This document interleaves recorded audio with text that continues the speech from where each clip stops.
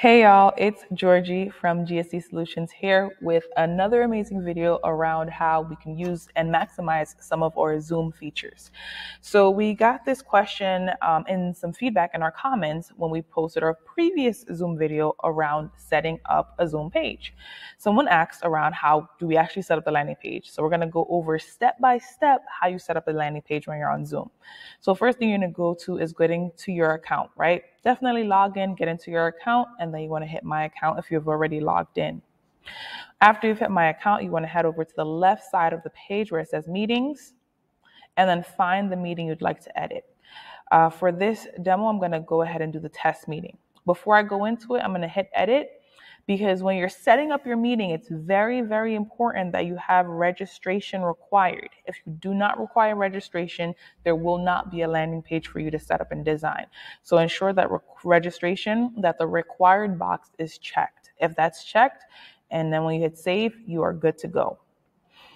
Then when you're in manage that event, right, where if you click on my meetings and then just click on the title of the meeting itself, it'll bring you to the manage page.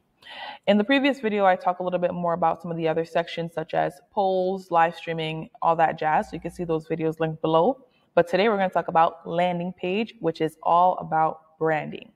So we're going to go over to the toggle that says branding. We're going to go ahead and click on that.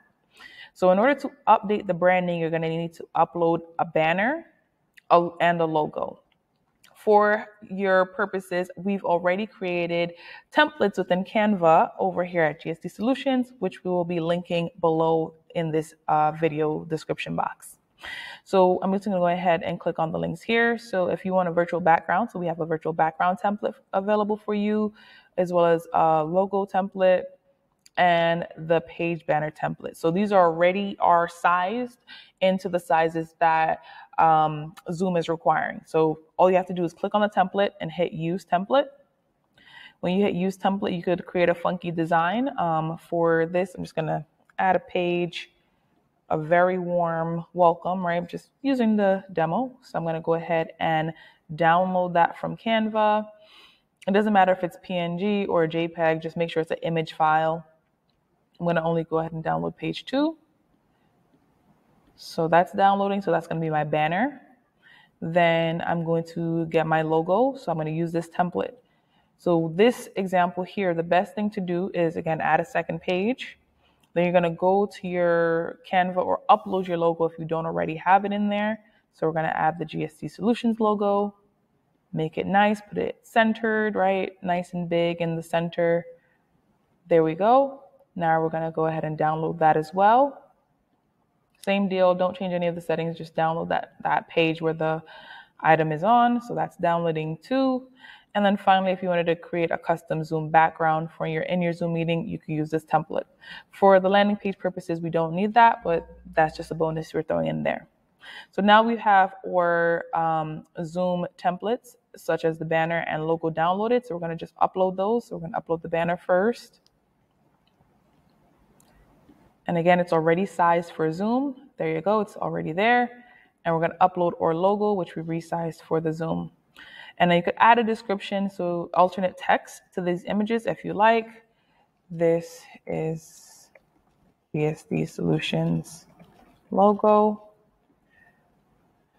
This is a super cool banner. So we're going to go ahead and save that. So once you hit save, those changes are saved.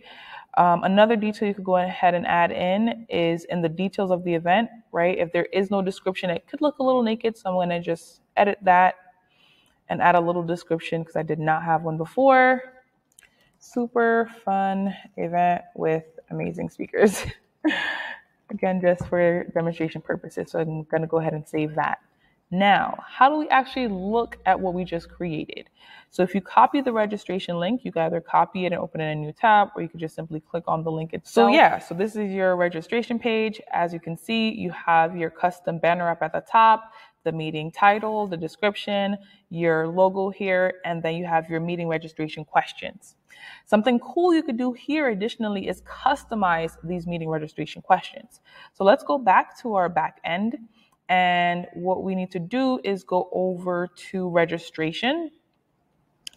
and then edit, then we will see questions here. So right now it's only asking the person, first name and email required, so that's automatic. It's also asking them for their last name. You could select any of these additional boxes, such as address, city, state, make it required or not required. But let's say you have a custom question to ask because this is a very unique event to you and your organization. You could scroll all the way down and simply click Add Question. It'll give you the option to add a question, and you could choose from type of question where it's a short text response. So something that is open-ended, you could put a short text response. Or if you want them to select a choice, such as a multiple choice question, then you would select single choice. And you could add as many questions as you like in this field here. Just make sure that you save them. So the tedious thing about this is that you have to, let's say, question 1. Yeah, this is a draft, but we could, save here. And then when it pops up here, save all. If you leave before that, the question may not come up. Let's go back to our demo tab, refresh the page, and that question should be there now. Look, here you go. Your drop down and your attendees can then register for your event, and you get to collect the essential information that you need in order to make your event a success. In our next video, we'll be talking to you all about how to now collect this data, how to receive these reports post-event. So we'll see you there. Thank you so much for tuning in. And at any time, if you have any questions around Zoom, virtual events, you could contact GSD Solutions. Head on over to our website, gsdsolutionsinc.com. We are always here to support on virtual events, streaming, and any of your digital integration needs. All right, see y'all in the next one. Bye.